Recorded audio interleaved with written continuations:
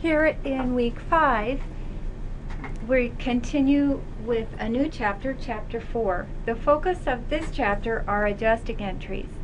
Now, up to this point, we've seen transactions and how to record those as debits and credits in the general journal.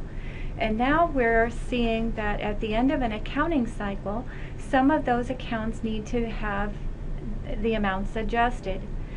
Perhaps there are revenues that need to be recorded, or expenses that need to be matched to the same time period as those revenues that were earned. Another option is we have resources that have been used up. The amount of supplies, for example, that we purchased is no longer there, at least not all of it, because we have used some of them. Perhaps there were dollars that we had collected and were recorded as a liability, that now a portion of that has been earned. So those are examples that we have for our adjusting entries. As I state here in the announcement, without those adjustments, some of those accounts would not have the correct balance. So even though our trial balance might balance, the dollar amounts would not be correct and reflect accurately the situation for the company. I do make an announcement reference to some of the tools that are available, so let's take a look in our course content.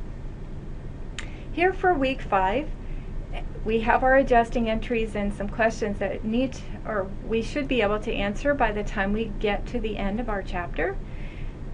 As we see, this information for our requirements is as is stated on the syllabus, where for the actual coursework that earns points, we have our submission of homework and the discussion board.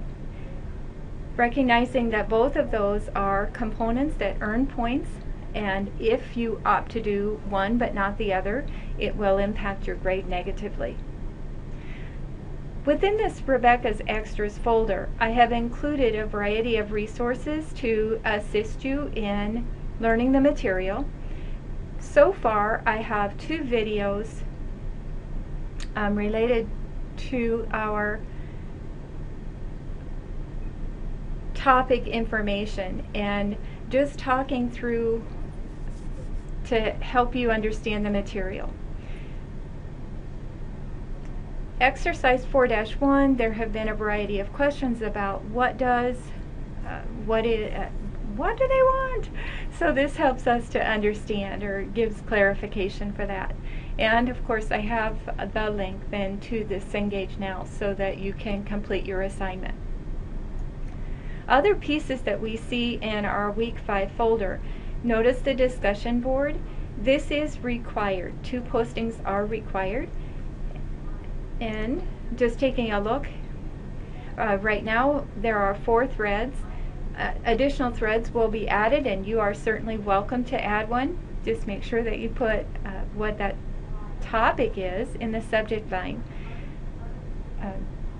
You are encouraged to read all of these discussion offerings because it helps you to work through the information. Repetition, learning the material, and the more that you verbalize within there, potentially the more that you will learn, because it's actively working with the information.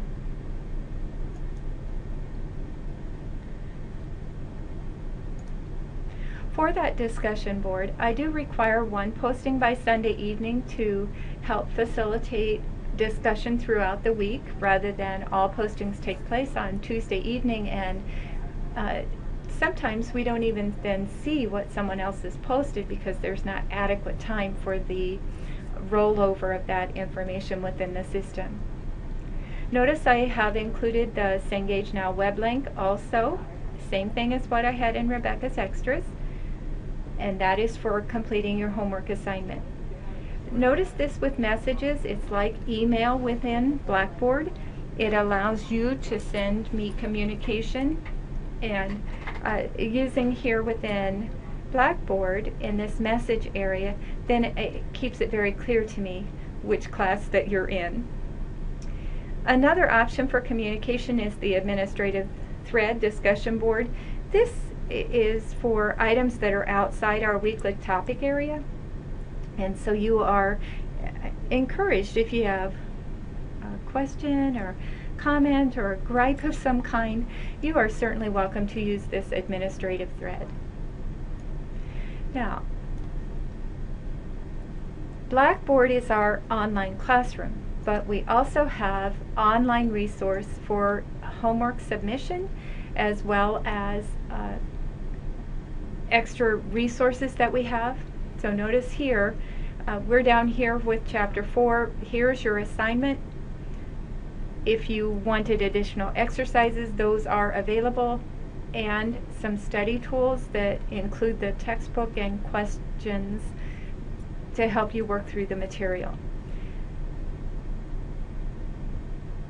I do encourage you, if you have questions or problems as you're completing your assignment, please use the resource of within our Blackboard, the discussion board, or the message area, or give me a jingle on the phone. But I do encourage you to communicate with me so that your questions are answered. My goal is for you to maximize your learning, and if there's something that's a hurdle for you, communicate with me so that we can get you over that hurdle and move forward.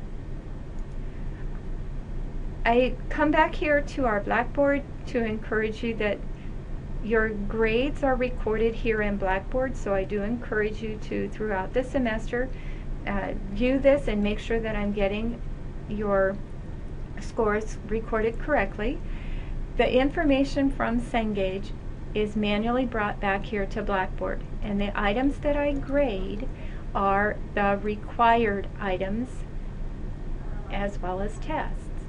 These others, the extras and the study tools, although in Cengage they appear to have a grade or points next to them, they are not required. However, for me to look at somebody's work, they have a question and have communicated with me, and I go to look, I have to have points assigned for me able to see your work. So that's why, although every item here in Cengage has points assigned to it, the only ones that are brought back into Blackboard in the gradebook for our term are these that are required. So keep watch of those. I try to get the gradebook updated by Friday afternoons. But if you notice by Tuesday, as we're finishing the next week, it's still not in there, please let me know. Sometimes I get sidetracked, I have looked at the work and I just forget to put the grades in, or maybe it didn't stick within Blackboard. But your feedback is very helpful and essential to me. So have a great week, and I look forward to hearing from you if needed.